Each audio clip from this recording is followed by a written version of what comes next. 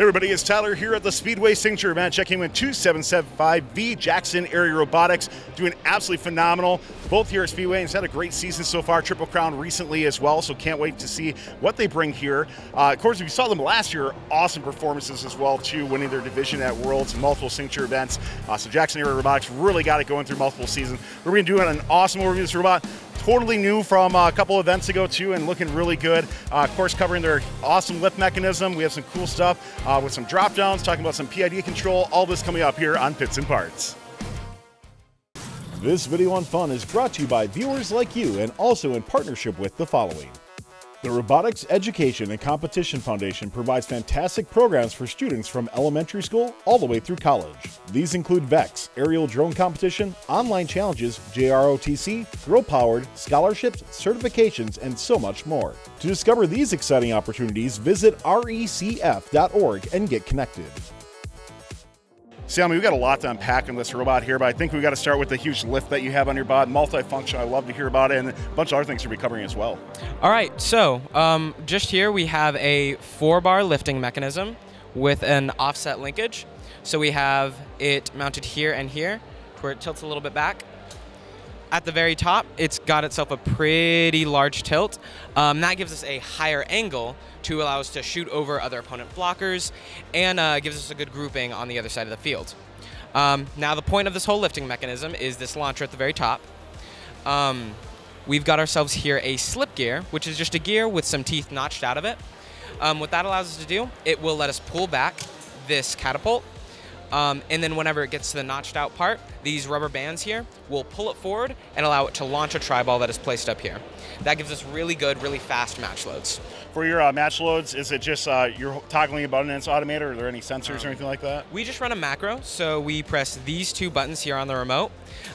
It deploys down this little clamp, it lifts up the lift and starts shooting. Then I can just let go of it and the lift will go down. You mentioned your lift is getting really up high. A couple teams that we've also interviewed who are starting to go with that angled type of blocker as well too. How have you been able to negotiate around those? We have some mechanisms that we have here that we haven't put on yet. Sure. Just some strategies that we've been thinking about, but haven't started yet, just so people don't get the edge yet. But some of the ways that we've done that is really just with that high angle. A lot of teams, their blockers just aren't ready for how extreme, how high we're going up with that. So even when teams come to block us, we're still able to shoot over it because their blocker is just going to be at the front of our robot, but we've got this all the way in the back. Is that something that you think you're going to have ready for playoffs here at the IndySig event? Absolutely. All right, so make sure you watch out the match archives in that when this comes out as well too. Talk to me about your wings as well, the deployment of them and how they're overall comprised. Of course. So these wings here on the side, they're just powered by a piston on each side, pretty simple. They deploy out. This has 2 primary functions. One gives us great plowing and pushing for skills autonomous, skills driving, and for match play. But on top of that, you see they've also got a bit of a curve here.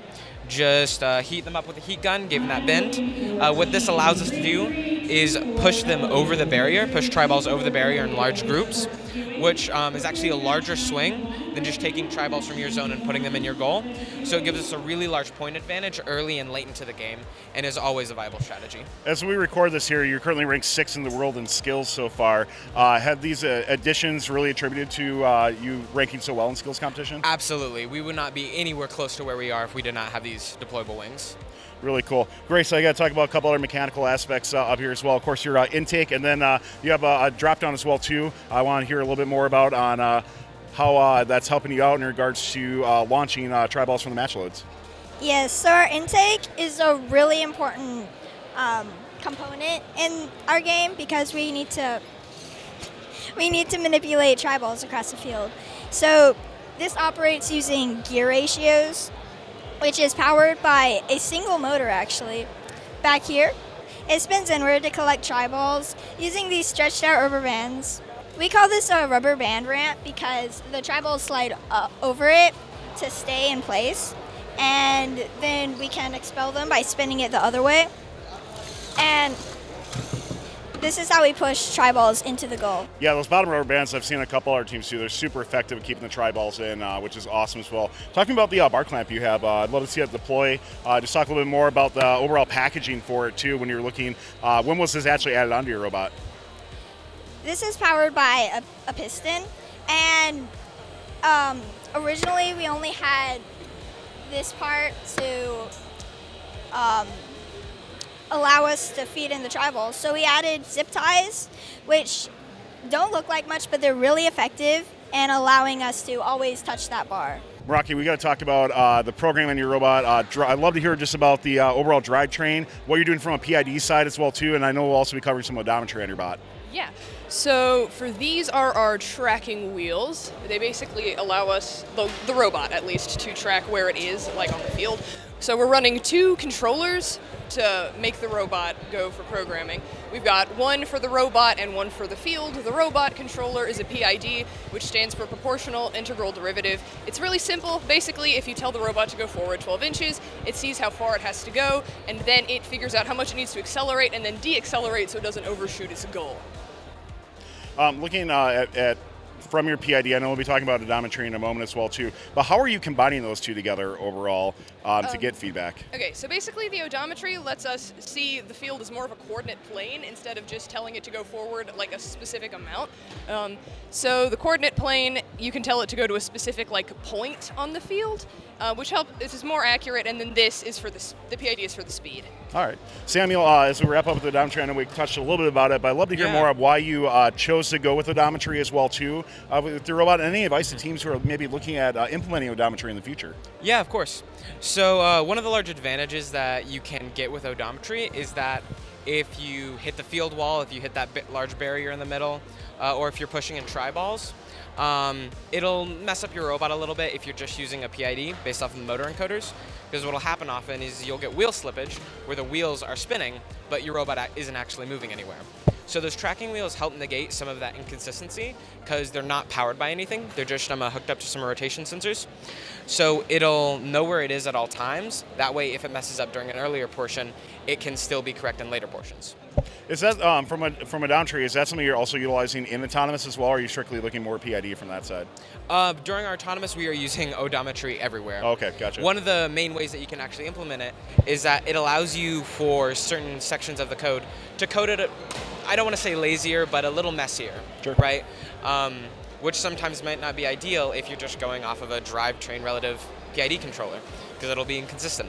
But because we have that odometry, we can reset at points and then have our later movements still be accurate. Very cool. Well, Jackson Area Robotics, thank you so much for taking the time to tell us more about your team and your robot.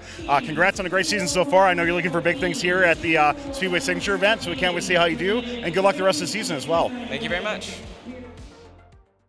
This video on fun is brought to you by viewers like you and also in partnership with the following. The Robotics Education and Competition Foundation provides fantastic programs for students from elementary school all the way through college. These include VEX, Aerial Drone Competition, online challenges, JROTC, Girl Powered, scholarships, certifications, and so much more. To discover these exciting opportunities, visit recf.org and get connected. Don't forget to like, subscribe, and ring the bell to stay up to date on our new videos. Keep the conversation going and provide your input to our content. Most live shows can be found on the First Updates Now YouTube channel, live competitions at twitch.tv/firstupdatesnow, and join our Discord at discord.gg/firstupdatesnow. Check our other social offerings on TikTok, Instagram, Facebook, and Twitter.